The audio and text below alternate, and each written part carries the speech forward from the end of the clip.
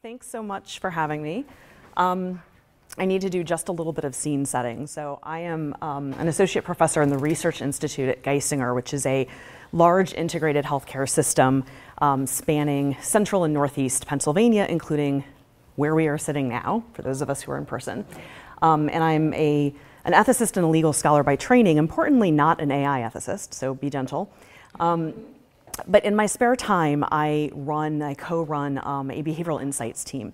And so what I'm going to talk about today is one of our projects that implicated or raised some questions of AI transparency. In particular, what, if anything, to tell patients about the role of AI, predictive AI, in identifying them as at high risk for various conditions.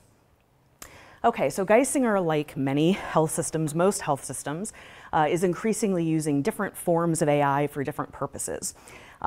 For example, they have partnered with Meyer Early Sign to develop a set of machine learning algorithms, which they call algomarkers, to identify high-risk patients. And these are often used to close what we call care gaps, cancer screening, that type of thing. And so, for example, the lower GI algorithm predicts high risk of GI disease and colon cancer. It happened to win second place in the 2021 CMS AI Challenge. I had nothing to do with that, of course. My team was asked to work on the post-algorithm development implementation of the flu marker, which was developed in 2020, so good, bad timing.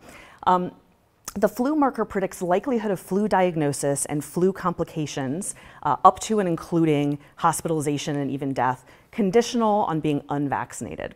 And it was trained and validated on 9 years of EHR data at Geisinger from about 641,000 Geisinger patients, and it uses over 2,000 EHR inputs.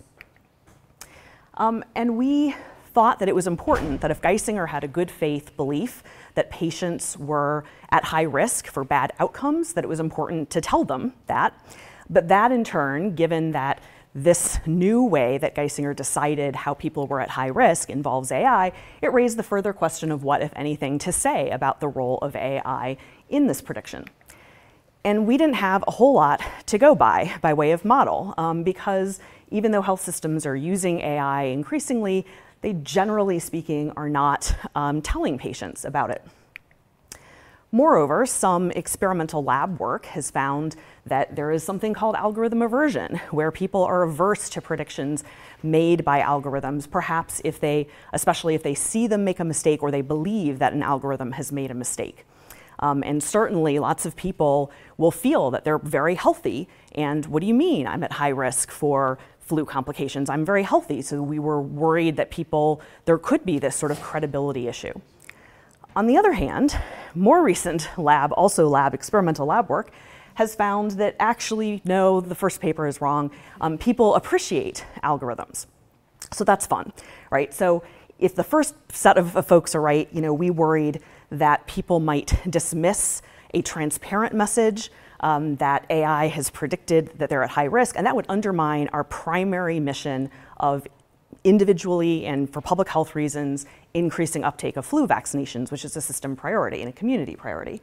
On the other hand, if the second group of behavioral scientists are right, well, maybe being transparent would be a twofer, because maybe they would actually extra embrace, maybe the AI transparency would give it a boost. So we conducted a series of 3 pragmatic RCTs across 3 flu seasons. We also conducted a 4th RCT in year 3 to identify the optimal modality for communicating this information. I'm not going to talk about that. Collectively, those 4 RCTs touched over 100,000 unique participants. And so I'll show you the year 1 results now. So first, Geisinger's patients were risk stratified according to this algorithm. The top 10% of risk were sort of lopped off and called high risk. They were, the 10th decile had about a 10% chance of conditional on not being vaccinated, on having something bad happen to them. At the top, the first decile was upwards of 97%. Or sorry, I think it was more like 79%, slight dyslexia there. So a bit of a range, but we were careful to figure out a meaningful cutoff for high risk. And we randomized participants into one of 4 conditions in the year 1 study. So people in the passive control condition didn't hear anything special from us. They got all the usual system messages, which are quite a lot, about we have a flu drive-in clinic this Saturday and you can get your flu shot at this specialty clinic and this primary care clinic and so forth. Those randomized to the high-risk condition were told that they were at high risk for flu-related complications unless they got vaccinated, and they were urged to get vaccinated. Those in the high-risk medical conditions were further told that, according to a review of their medical records, that analysis indicated that they were at high risk. And then finally, in the algorithm arm, they were told that a computer-based algorithm analysis of their medical records indicated that they were at high risk. So on the y-axis, this is simply the percentage of patients who were vaccinated in each arm, and there are the results. All the asterisks, and I'll have the p-values here, they're all p less than 0.05 or then some. What you see here is that all 3 treatment arms in the colors are all significantly different from the passive control. So it worked. You'll notice the effect size is not huge, welcome to nudging, in the real world as opposed to in the literature. So they were all significant, but for our purposes, what you see among the 3 colored bars is that there are no statistically significant differences among them. So rather than algorithm aversion or algorithm appreciation, we observe what might be called algorithm indifference. So they didn't seem to be punished for it. They also weren't, it wasn't a helpful boost either. Okay. In year 2, we thought, all this talk about explainable AI, and maybe you would get the boost of AI if you could do something to help people understand why. And so Medial had these reasons that they actually called but why. But why am I at high risk? These but why reasons. And so in year 2, for everybody who was randomized to either the medical records condition or the AI condition, they were further randomized to receive either 1 or 3 reasons that were unique to them, although as you can see, these are fairly broad categories. So things like medicines, conditions related to breathing, oxygen levels, things like that. Okay, and so that's an example of the letter. These messages went out. Everyone got a letter. If you were signed up for the patient portal, you also got a patient portal message. If you signed up in your contact preferences for text messaging, you also got that. So everyone got 1 to 3 modalities of messages. There's the example of all of them there. Okay, here are the results. The first thing to note is there are now 5 bars instead of 4. That's because we added an active control in year 2.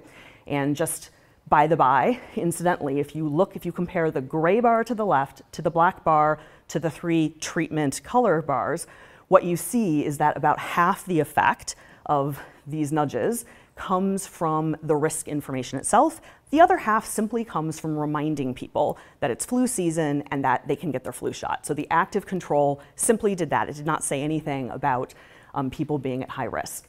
So you can see that the risk information is helpful even above and beyond an extra reminder above what the system already does in the passive control.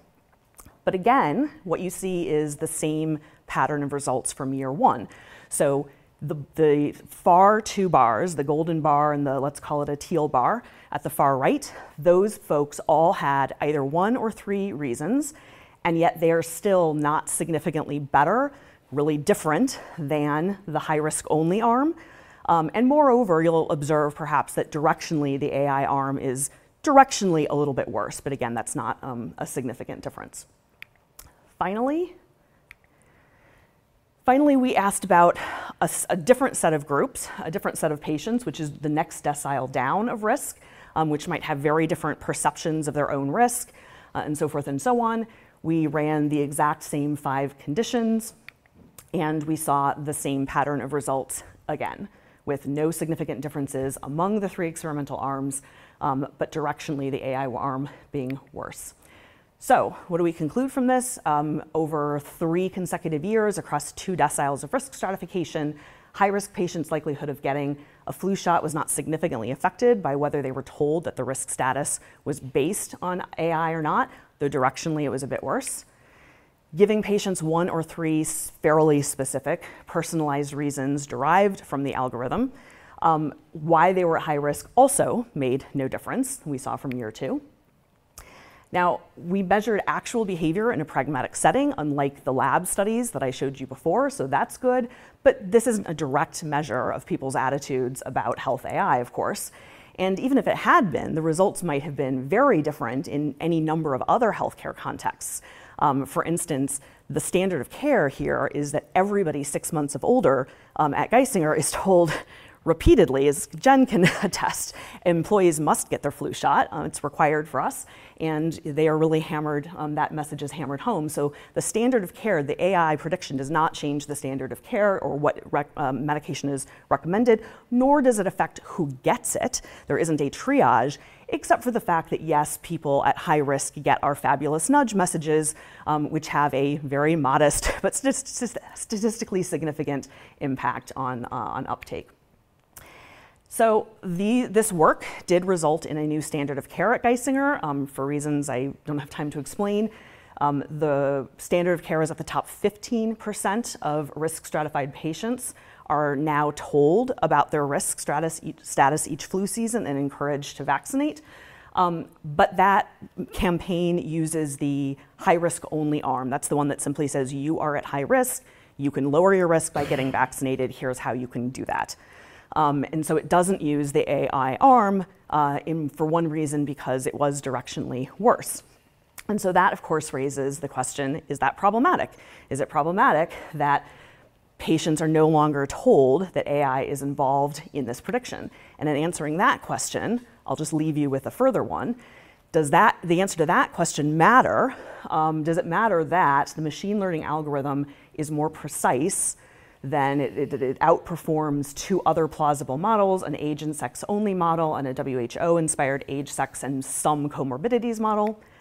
And or does it matter, sorry to not have time to go over this table, does it matter that compared to the way Geisinger had been identifying high-risk people, which is just a crude, if you're 65 and older, you're high risk, if you're under that, you're not, it is overall much less biased, especially after matching for age, but even before then, than that alternative method of prediction. Thanks to NIH and the NBR Roybal Center for funding and all my collaborators. Thank you.